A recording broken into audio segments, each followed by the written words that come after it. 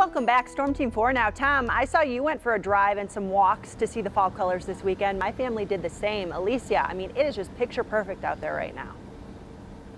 It is. It's beautiful out here. You know, it's been cloudy all day, but we're getting some sunshine peeking through right now, and the temperatures, well, we've got a wide range. So it's been about 7 days since we've had any rainfall, but that's going to be changing as early as tomorrow. Let's check it out. Sunset this evening at 6:15. The temperatures will go from the upper 50s and lower 60s, actually increasing a little bit later on tonight. So around 10 o'clock, we're going to be at 61 with a partly cloudy to mostly cloudy sky.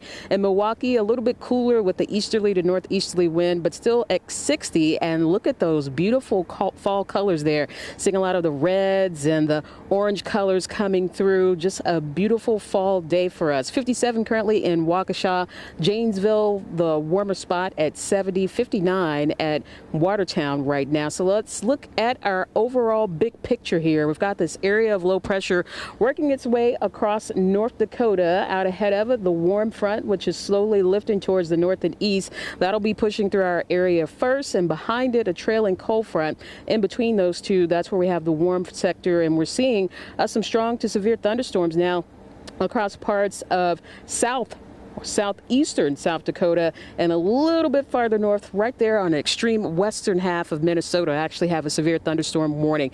Now, as this system comes through, we're not expecting any severe weather, but we could see a couple of strong storms. Tonight's going to be partly cloudy to mostly cloudy and breezy. And look what happens tomorrow morning. We start to see a line of showers and some embedded thunderstorms pushing into the Dells and Madison, working into Waukesha, West Bend right around midday at 11 o'clock and pushing farther east into Milwaukee and Port Washington. I'd say around 3 o'clock we're going to be done with all of that. Still breezy and fairly mild with temperatures into the 60s. Tuesday's looking like a very nice day.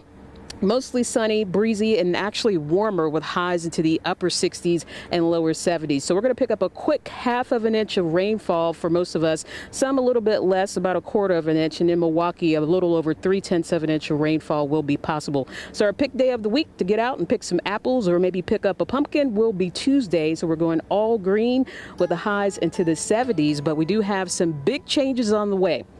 Once we get through Wednesday, we'll be in for some blustery conditions on Thursday. It's going to be windy and cooler, only a high of 52. Lows dropping down into the 30s. We'll be dealing with some frost and even some freezing temperatures for next weekend. Highs only into the 40s, so get ready.